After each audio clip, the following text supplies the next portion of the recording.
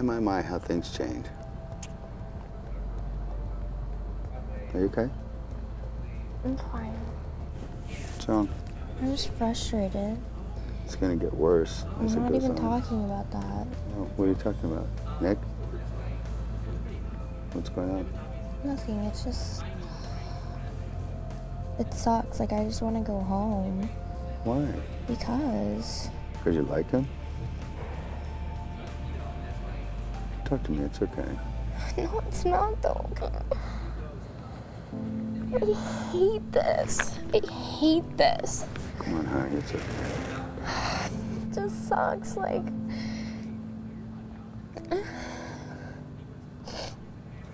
I don't like hurting people and I don't want to hurt anyone. So what is it? You like Nick and you're having doubts about your boyfriend? It's just like a crappy situation for me to be in.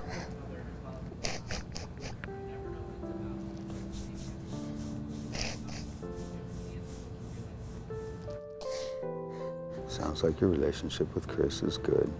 As far as you, Nick, I understand how it is when you love somebody and you start developing feelings for somebody else.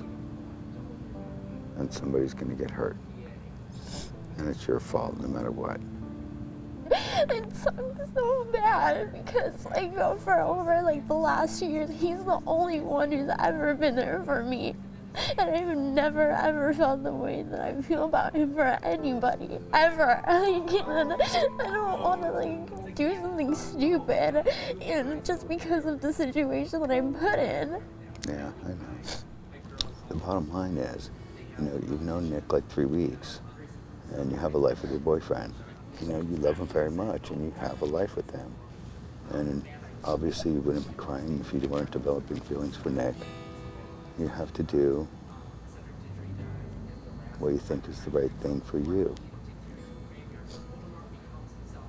But too, you have to remember, what's real here might be, but might not be real outside. You know, Nick has a life outside of here and so do you. And when you get back to that, things are gonna be different. Life is very hard sometimes. And sometimes the decisions you make in life hurt other people. But you have to do what's right for you. If you need to talk anytime, inside or outside of the house, you can depend on me. I'm always here for you. I'm gonna go to bed. Okay. I love you, Danielle. Okay. Good night. As a parent, I'm so glad that you came to me and talked to me.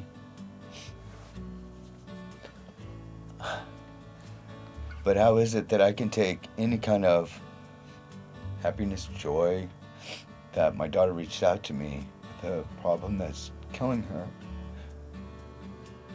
She was like losing it, man. I honestly, I think I've only seen her cry like that a couple times in her life. And you want to have the words that are like magic, that are like the right thing to say. But what do you say? But thank God that you're here, and thank God that, you know, she was able to put her issues with you aside for even a wrinkle in time and to come over and say, hey, Dad. I just wish that I could have the answers. Oh my God, are you kidding? Of course you want to just say, it's your kid. You know, when they hurt, you hurt.